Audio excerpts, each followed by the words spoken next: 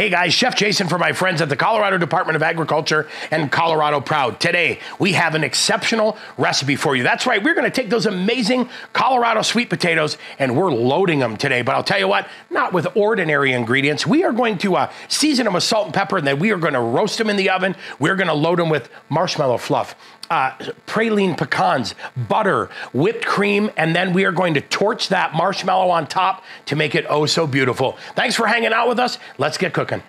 For our ingredients today, we're gonna start off with some of those amazing Colorado sweet potatoes, and I went with kind of a medium size. I wanted to have enough meat in there to really enjoy what we are going to do with it. Now, seasoning it off, we're gonna start with salt, pepper, a little bit of our rub-a-dub, then we'll use that oil to kind of coat them and act as a binder as well. Filling them in today, stuffing these potatoes, making them the most amazing loaded potato ever, a little bit of marshmallow fluff, praline pecans, fresh butter, cinnamon whipped cream. Then we're gonna put a marshmallow on top, add a little bit of fire to that and torch it off. It's gonna be good. We've got our oven preheating right now to 400 degrees. So let's go ahead. We'll add a light coating of oil to these potatoes, get those all turned and coated nicely. Then once that's done, we're gonna go ahead and add a little bit of our salt just to get that seasoned up nicely. We're gonna add a little bit of cracked fresh black pepper, like that. Then we're gonna add a little bit of our rub-a-dub seasoning to round it off. Now, go through here and give these a nice mix, get them all coated in seasoning, and then we'll just let these guys sit till we're ready to go into the oven.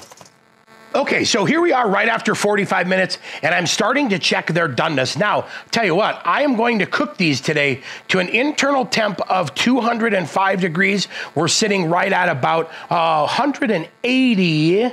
Yep, we're sitting right at about 180 degrees across the board. So we're gonna put these back in and we're gonna keep watching them till we hit that magical 205 degrees. All right, so there we are after 55 minutes in the oven. Took these guys out, we're letting them rest, cool off a little bit. We hit that magic 205 degrees. Now, we're gonna come in tight, we're gonna come in close, we're gonna show you how we stuff these things because it is time to make some loaded sweet potatoes. First thing we need to do is go in here and cut this and get ready to split it. I like to do a little zigzag, right? Kind of makes it look a little bit pretty. Then we'll give it a squish and look at that beautiful, beautiful potato right there. Now, we'll go ahead and add 2 pieces of butter in there. You can add just 1 if you want, but I'm gonna go ahead and add 2. We're gonna put a little bit of our cinnamon whipped cream, and I did this kind of soft, just so it was nice and wasn't too peaks. We'll add those praline pecans in there on and around as well, and then a little bit of that marshmallow fluff because this is going to make it absolutely phenomenal. So we'll add a little bit of that on top, just like that.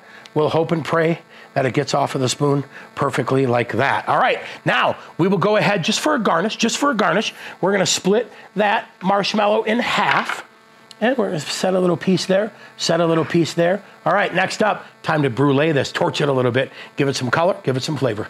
Using one of my favorite chef tools, time to go in here and give these guys a little roasty, toasty fun. Hey, make sure it doesn't catch on fire too, because nobody likes charred marshmallows, or do they? But that's it, I'll tell you what, add a little bit of fun to this, add a little bit of color. That right there is the perfect loaded sweet potato. Well, there you have it. Not a bad way to enjoy some sweet potatoes, that is for sure. Now, don't forget, you can grab today's recipe by heading over to coloradoproud.com.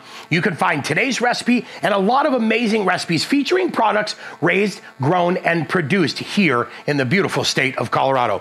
Once again, I'm Chef Jason from my friends at the Colorado Department of Agriculture and Colorado Proud. Happy cooking, and don't forget, always buy Colorado.